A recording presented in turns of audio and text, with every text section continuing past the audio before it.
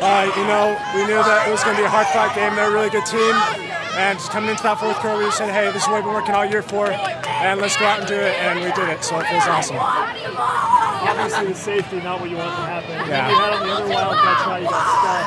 How do you set those things out of your mind and then come back on that last drive and just go downfield? You know, it's a full fourth-quarter game, so, I mean, mistakes happen, especially in games like this. You just got to come back and keep fighting. That's all you can do, so.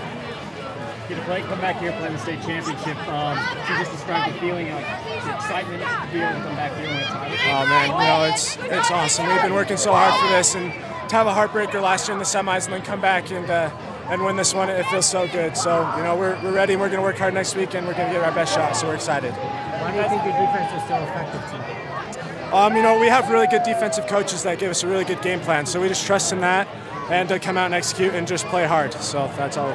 To have that save, you probably already talked about this, but from the safety to the game-winning touchdown, what a roller coaster ride for you. Yeah, I mean, you know, that's kind of the way the game goes. You know, there's ups and downs. You just got to keep fighting and keep pushing through it, and we came out on top in the end. So.